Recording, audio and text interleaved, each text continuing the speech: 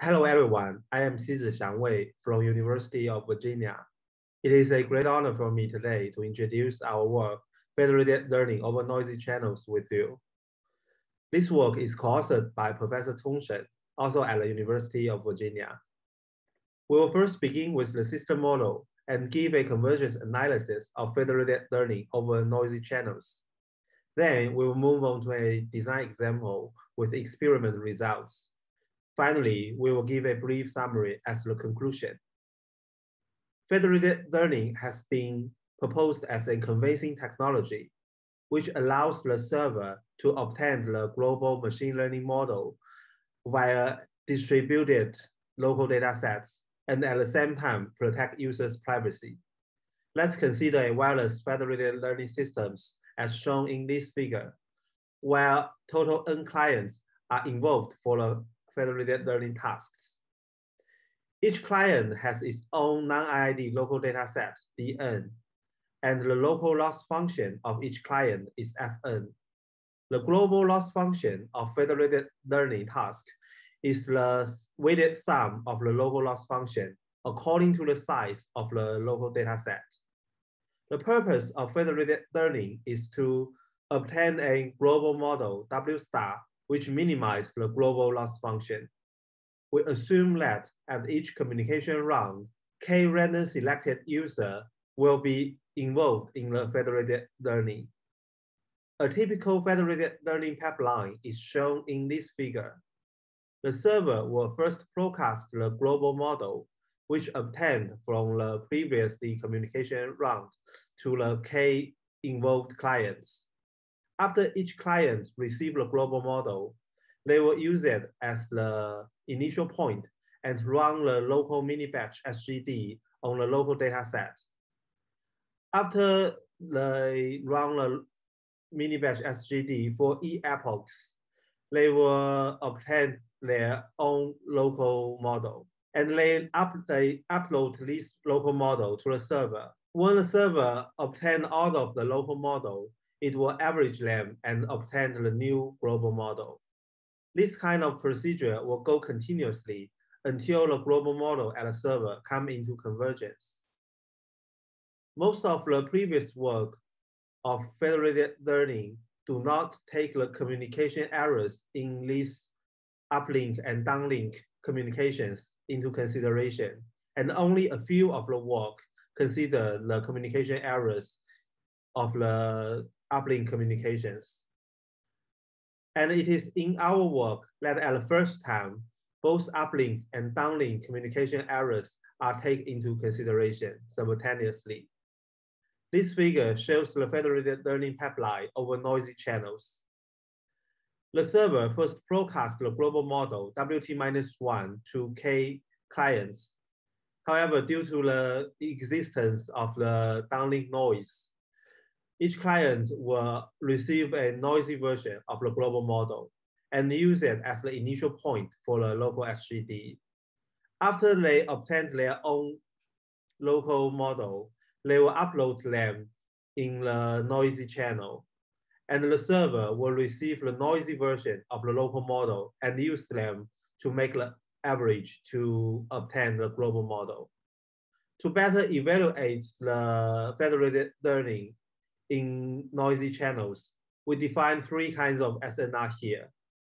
The first one is the local SNR, which represents the SNR of the global model received at each client.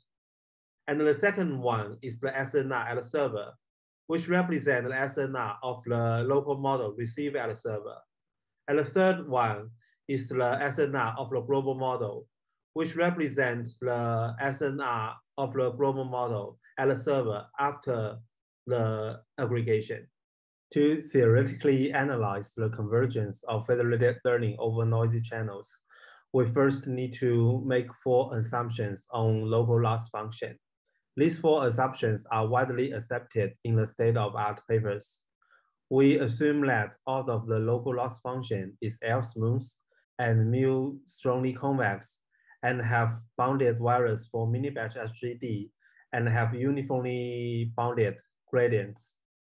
Under these four assumptions, we prove that when using this machine learning rate and adopting a SNR control policy that scales effective noise power at a rate of 1/t squared, federated learning can convergence at a rate of 1/t with non-ID dataset and partial client participations.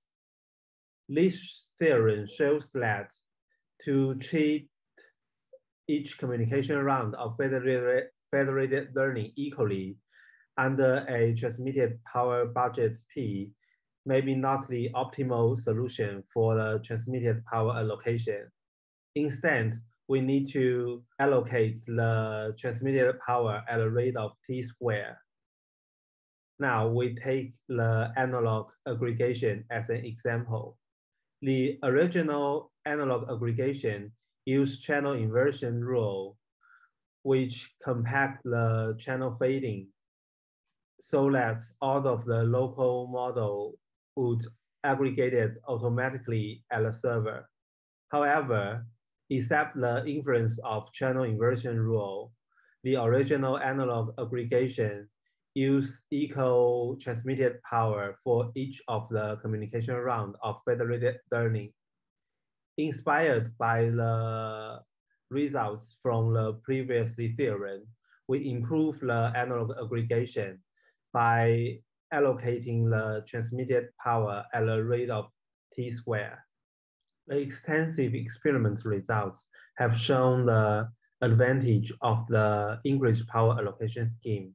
We first see the experiment results on MINIST dataset. In IID dataset, the equal power allocation scheme achieves 98.5% test accuracy, and the increased power allocation scheme achieves 99.1% test accuracy. And in non-IID data case, the equal power allocation scheme achieves 98.4% test accuracy, and the increased power allocation scheme achieves 99% test accuracy. This kind of advantage becomes more significant in more challenging data sets. In CIFAR-10 dataset, the equal power allocation scheme achieves 71.7% test accuracy, while the increased power allocation schemes achieves 78.9% test accuracy in IID dataset case. And in non-IID dataset case, the equal power allocation scheme only achieves 78.7% test accuracy of the baseline, while the increased power allocation scheme achieves 94.2% test accuracy of the baseline. And in Shakespeare dataset, the equal power allocation scheme achieves 52.9% test accuracy, and the increased power allocation scheme achieves 57.8% test accuracy, which is the same as the noise-free case. And in non-ID case, the increased power allocation scheme achieves 56.4% test accuracy, which is 2% higher than the equal power allocation scheme. From all of the experiment results, we can see that the increased power allocation scheme achieves higher test accuracy and lower training loss than the equal power allocation schemes under different data sets in both IID and non-IID data settings. As a close, I would like to make a brief conclusion. We first investigate the federated learning over noisy channels under both uplink and downlink communication errors. And we prove that the same 1/t convergence rate and the perfect communications can be achieved if downlink and uplink SNRs are controlled as t² over noisy channels.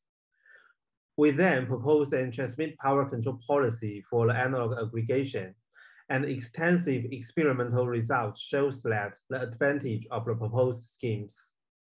Okay, it is very nice to have all of you here. Thank you for your time.